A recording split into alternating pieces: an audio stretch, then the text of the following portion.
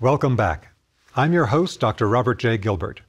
In this episode, we will continue our exploration of hidden sacred geometry patterns with the six-pointed star form of the first level of our consciousness, which in the Western tradition is called the astral body. So while our etheric life body manifests in space as the five-pointed form of a star or a pentagram, the astral body of consciousness has as one of its forms the hexagram in 3 dimensions, which is known technically as the stellated octahedron, or more popularly, as the star tetrahedron.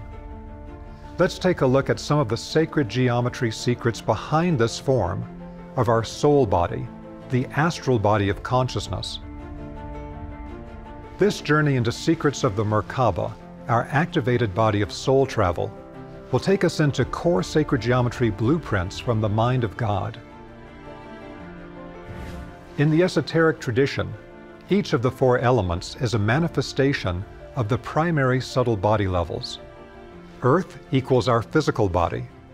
Water equals our etheric body of life force. Air equals our soul or astral body of consciousness. And fire equals our spirit core.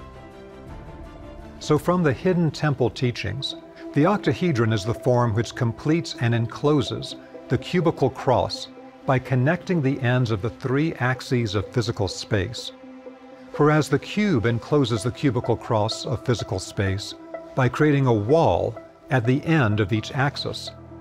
As we have seen, this makes the black cube of space, the divine thought form behind the container of the physical world for spirits to incarnate into.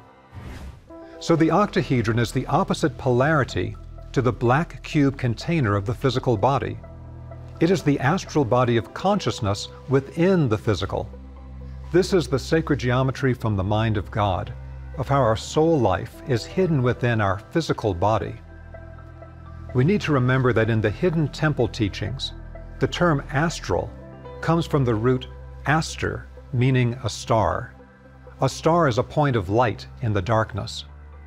So the next part of the deeper Merkaba teaching is that many fundamental sacred geometry forms can be turned into a star form, a process called stellation. The basic geometric solid form is a vessel, a container, whereas the star form radiates outward like a sun, rather than containing. You will recall that when we do the 0-point centering process, we move all of our energy and attention dynamically into the center of the center of the center of an energetic location in our body, in order to connect to the divine center of that location and thereby activate it. Once we have activated that center, then the radiance process begins. The activated center streams out energy and light in all directions like a sun. This is the master method to activate any energy center in our body. It's a key technique for advanced spiritual practices. In pure sacred geometry archetypes from the mind of God, a solid form like a platonic solid can turn into a star through a similar process. Energy on every face of the form streams into the center of that face, activating that center and raising it vertically above the face. Lines of energy then connect that raised center to the baselines of that face.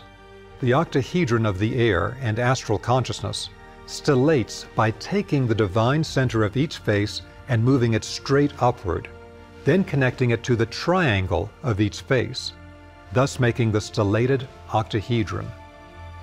This also means that the connection of the raised central point to the triangular base makes a tetrahedron on each face of the octahedron.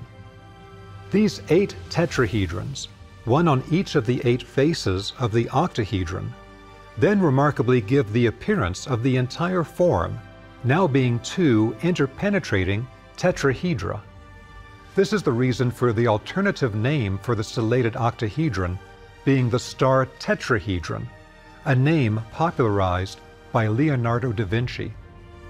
So the activation of the octahedron into a radiant star form creates the stellated octahedron, which could also be seen as a star tetrahedron. Both perspectives are accurate. Each one is a different facet of the jewel, of this exquisite spiritual form from the mind of God. From this second perspective of adding the tetrahedrons onto each face, and thereby turning the entire form of the octahedron into what appears to be a double tetrahedron, it is important to note that the tetrahedron is the form for fire. Fire is the element connected to our spirit core, our divine spark from the ocean of fire of the Godhead, which gets activated above our heads during higher initiation. So what does this all mean? It means that the Merkaba activation of our subtle bodies allows them to become divine vehicles for us to move through higher worlds, which is one of the greatest attainments of spiritual development and a great ancient secret of initiation.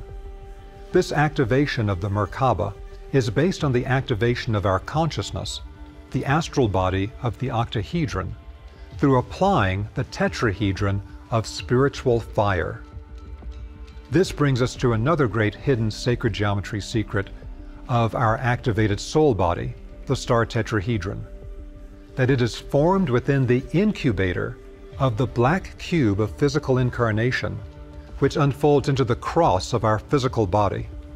This means that it is through our difficult experiences of incarnation in the physical body, in a physical world, that our activated soul body of the star tetrahedron gestates into its perfected form, like a caterpillar in a cocoon becoming the butterfly.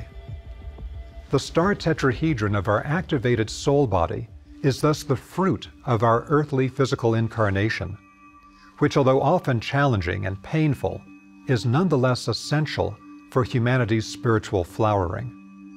When the cube of space is unfolded into the cross of our physical body, the star tetrahedron of our activated consciousness is revealed.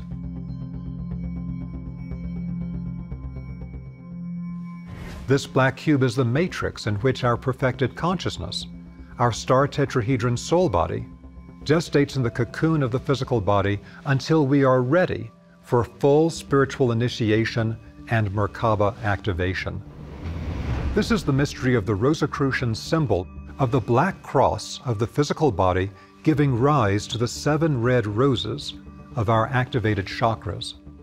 Only through accepting the density and suffering of physical incarnation can we develop the red roses and develop the star tetrahedron of our Merkaba soul vehicle. There is also a hidden complementary mystery to the generation of our activated soul body within the cube and the cross of our physical body. This secret is that it is our activated astral body which provides a deeper structural support for the physical body itself. The star tetrahedron is the strength of our soul, which keeps our physical body from collapsing from all the stresses of our physical life. This is shown in the work of Buckminster Fuller. He demonstrated that a hollow cube is very unstable and collapses unless it is bracketed internally by the tetrahedron and octahedron triangular forms. Only these triangular forms have rigidity and internal strength. Without this internal bracketing, hollow cube forms made with soft corners will immediately collapse, whereas hollow tetrahedra with octahedra create unbreakable structures. This is also the key to Bucky Fuller's development of the geodesic dome as the strongest possible form made with the minimum of materials through using the triangular truss system. So we have just seen some of the hidden secrets from the mind of God related to the activation of the human soul within the Merkaba process. This shows how our physical existence is essential to the activation of the soul body, the star tetrahedron. Like so many sacred geometry mysteries, hints of these divine secrets are given in classical text and illustrations. The star tetrahedron is usually shown in classical illustrations simply as a 6-pointed star, a hexagram, as seen here in this Indian yantra of Ganesh. Note that this shows the upper horizontal line of the star tetrahedron at the level of the shoulders, and the lower horizontal line at the level of the knees. This is embedded initiation knowledge, regarding where the lines of the star tetrahedron actually appear on the human body. This exact information on where the upper and lower horizontal lines appear on the body was also given in the Western tradition by Rudolf Steiner in 1907, when he revealed the secret of the five-pointed star and six-pointed star tetrahedron, forms of the human etheric and astral bodies. Traditions all over the world use these pentagram and hexagram patterns in practices to create health, to prolong life, and to protect the energy field. Also to provide wealth and to connect to higher beings and spiritual realities. Our Merkaba subtle body vehicles are only one part of the sacred geometry of our energy fields, which allow us to incarnate on Earth. For a spirit to incarnate into a human body, there's an intricate further process of creating the physical and subtle bodies. In Sanskrit, our bodies are known as koshas, meaning sheaths or vehicles, for the spirit to incarnate on each plane of existence. For example, the Annamaya kosha means literally the sheath made of food. This is our physical body, which is created out of the substance of the physical food our mother eats while we're in the womb, and then the physical food that we eat after our birth. In other words, our physical body is based on forming physical substance through the consciousness and energy grid of the net into the divine sacred geometry pattern of the human body so that our spirit can act on the physical plane. The next body is the pranamaya kosha, the sheath of vital energy. Life energy is known to every classical tradition and was an essential foundation of key spiritual and healing practices. Life energy was known by different names, such as prana in India, chi in China, ki in Japan, ether in Greek. Then there are further sheaths of the human being on increasingly higher plane levels. There are many different models of the different planes and subtle bodies that are taught in different traditions.